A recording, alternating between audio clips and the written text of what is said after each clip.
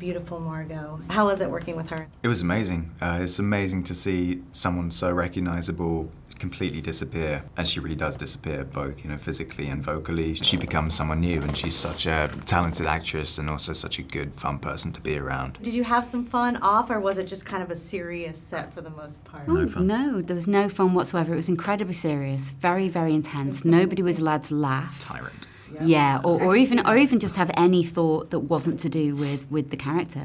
There were rules that were published every day, and yeah, people were fearful, constantly fearful. Did you get to go out together and have some Yeah, fun? we did. We had a great time. Yeah, it was good. We had a laugh because we travelled a lot. So, you know, in the wonderful Derbyshire countryside, we went to Oxford for a bit. So, you know, we did get to hang out and drink some beers and have some fun. And Joe, this is a very busy season for you. You have lots of movies. What's your downtime? There isn't much because I'm actually filming something in Virginia at the moment. So for the last 7 weeks or so, there hasn't been much downtime. I'm looking forward to going home in December and seeing friends and family and just chilling out for a bit.